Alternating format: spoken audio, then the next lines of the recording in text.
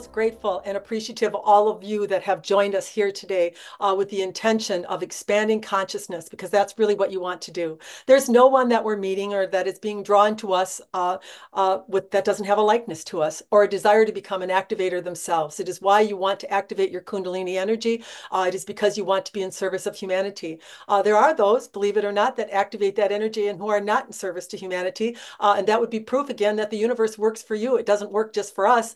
Whatever a human is focused on and the desire that they have to achieve something, they have the ability to do it. There have been those in your society that have actually activated that energy and used it for no good. They were able to form cults and get many followers through the law of attraction or a magnetism that is created by that energy. And therefore, you are probably aware of some of those scenarios or situations. We, however, are emanating a very high vibration of energy, and those that are attracted to us are same.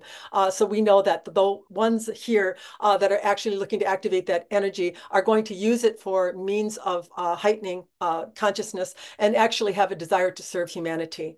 We want you to know what you are really, because sometimes we think you forget. Yeah, Robin is having the smile on her face, and it is because of your openness. If you closed your field, if you did not believe or you could not perceive that this was even possible, you are the one that opens and closes those energy centers, and that's how the universe is actually connected to you. It is feeling you in every one of those energy centers, and then it is relating back to you by expressions or mirrors that are coming to you in all different areas of your life.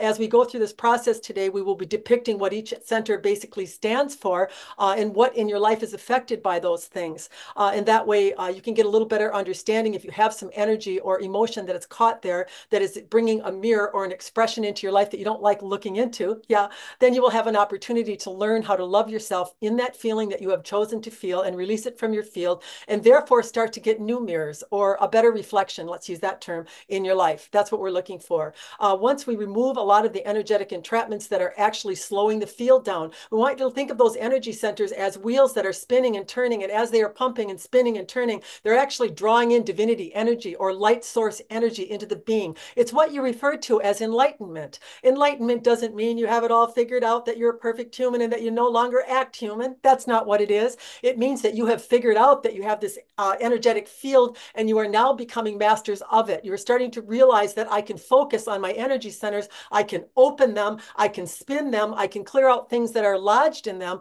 and therefore make room or space for the divine energy to enter you that's been knocking at your door the whole time. It's never been condemning, it's never been judging, it's never been not wanting to enter you. It would be because your field has slowed down and in some cases actually closed. If a human is suffering some type of an illness, it is usually a very advanced or layered number of emotions that have layered up in that chakra that have actually closed it off or slowed it down so that it is not receiving much or any energy at all. When that happens, that same emotion will transfer down into the center below it, and then it will do the same thing, transfer again to the center below it. And why is this happening? Because the universe is trying all different areas of your life to notify you you're hanging on to something that's denying energy or flow to yourself, you see. So it will go to other areas of your life, making you feel the same way in hopes that maybe this place in relationships, perhaps, if I move into the heart center and relationships are suffering in the way that I am in them, maybe I will start to notice that I've got some part in this, or there's something that I could do to relieve this energy from myself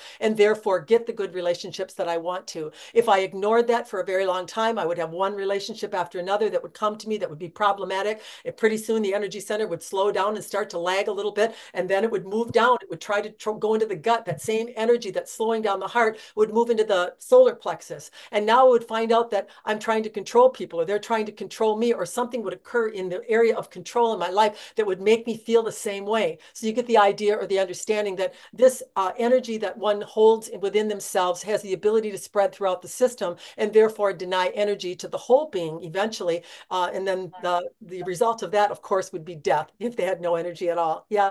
So it really, the system really does everything that it can to try to keep functioning, to try to keep working. And it's one of the reasons that it does this transfer where it starts to offload energy into the center below, because it doesn't want to stop completely. When an energy stops spinning completely and it stops bringing in that fresh divine energy into it, the area becomes stagnant and it is open to or susceptible to, yes, you lose that term, some type of a disease or disease in the human body. Yeah. So we're going to get started today. What's going to happen is by you being open, and by being open, it's mean I expect, I believe, I understand that I have the possibility to receive myself. Why was Robin smiling when she started the session today? We were smiling her face because we got to feel the energetic field of each one of you that joined the meeting in your agreement, in your opening. You could close that field. You could decide that this isn't for you. You don't believe in it. It isn't possible. You're not worthy enough. This would have to be hocus pocus, whatever you want to think. And you would inadvertently close off those energy centers, and you would deny us access to you. And therefore, the stimulation that we're wanting to get from you about what the human is actually holding would be withheld, and we would not be able to serve you in the way that we want to. So keep yourself open. Understand that the divine part of you is sliding up a chair right now next to us. You are the same as us. There is an aspect of you that is living in or residing in the divinity part of you resides with us. Yeah, you are a projection of consciousness. You are not the human that you think you are. You are a tool that the human is projecting, getting a projection from its divine counterpart that is using that tool, the human, to experience itself here. Yeah, and you are feeling everything, and the universe is receiving everything from you through those energy centers that we're talking about, just so you have a basic understanding. So as we start now, we're going to start at the crown, and then we're going to move through each one of the energy centers. What happens is the divinity part of you has a very high vibration. It spins at a rapid rate. And so with your agreement, you're going to start receiving some of that energy.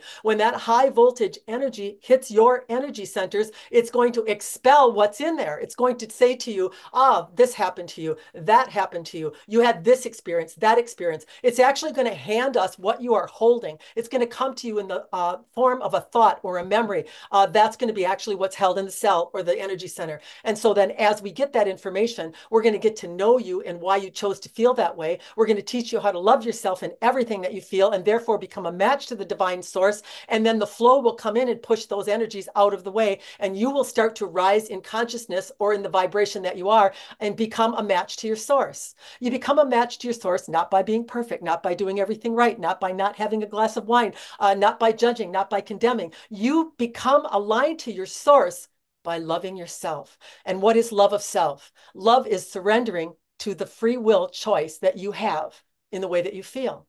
Did we say that there's bad ways to feel, wrong ways to feel, ways that you should reconsider your feeling? We did not. We said that you have a vast array of emotions on a platter to choose from, and the universe says who better to do it than you. You pick how you feel. We don't care what it feels like. We're not judging. We're not condemning. We're unconditionally loving you. Yeah. And as you choose an emotion, you release that emotion to the divinity part of you, and it lifts or transmutes that energy to the highest possible vibration, and it creates circumstances and situations that it would deliver to you right through those energy centers in flow, without you efforting, without you changing, without you working at it. It would come to you automatically. But what happens to a human is they start to dislike themselves and the emotions. They start to become the human. I don't like being jealous. I don't like being enraged. I don't like the idea that I'm this or that. And as they hold that lower tone that they chose to send as a signal, they get a flashback or a mirror over and over and over and over again of the same situation that they are not wanting to feel anymore. So you have